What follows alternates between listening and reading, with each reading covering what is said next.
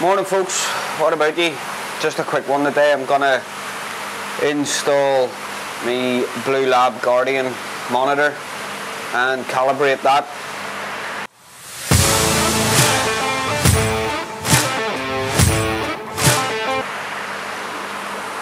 I've had it sat there in the box since my old pond, so I'll just give you a quick run through what's in the box. You've got your BlueLab Guardian display, which has a fixed TDS and temperature probe. That's not really interchangeable. That comes calibrated from the factory, so there's no real need to calibrate that up.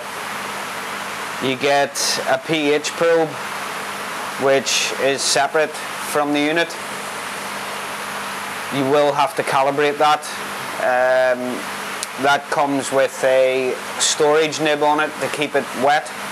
Because the thing about the pH probes on them, if they dry, they die. They're no good if they dry out. So that comes with a little mount and a storage cap. It does come with 2 packets of calibration fluid. You've got pH 4 solution and pH 7 solution, I think. It also comes with a plug socket for every nation going and a set of instructions. So let's go on and get this fired on the wall and get it calibrated.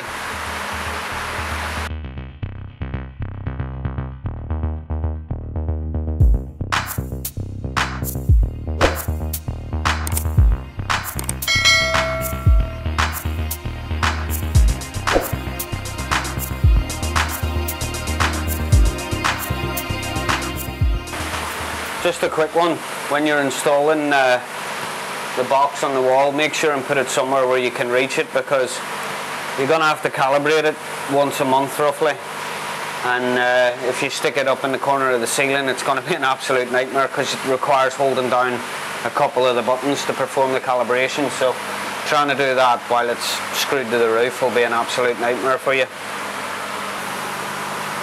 I have got a load of those little suction cups that I got from Amazon to hold the UV bulbs in place. They're brilliant for the conductivity probe, because you don't get any with it, and the temperature probe. As your pH can be affected by temperature, it recommends that you put the temperature probe in the solution when you're calibrating the probe as well. So that's why I just do that.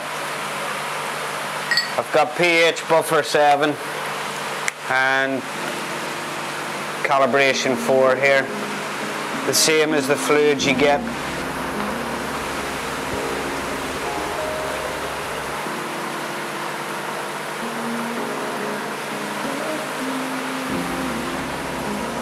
Straight into the fluid.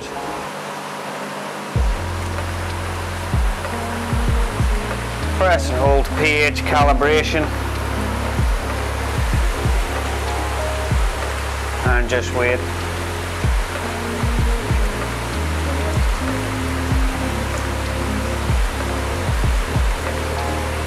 So that's at level 7 calibrated. Give the probes a rinse off again, fresh water. And back into solution buffer 4.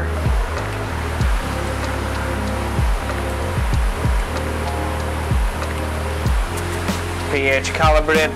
You see the light on the 410 is flashing, so that shows it's calibrating at the pH 4. And that's it, that's the probe calibrated.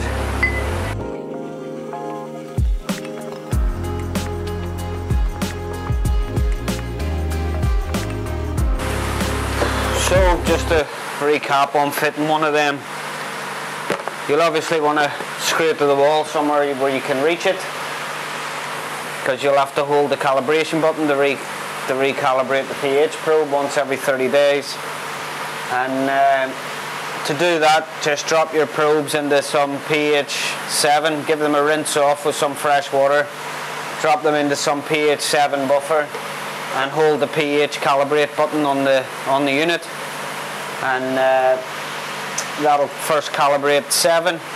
Give the probes a rinse off again, hold the button again, and that'll calibrate 4, and then you should be away then for another 30 days.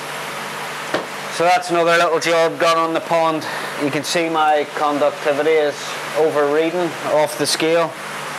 That's because I have got a lot of salt in the pond. I took it up to 0.4%.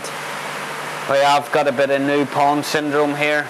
I've had my ammonia spike, and now we're hit with a little bit of nitrite. So I say a little bit, a lot. It's through the roof. So I put a lot of salt in to help counter that, and we'll just work through the new pond syndrome. But anyway, that's it, just another little job done in the pond, and I thought I would film it for you.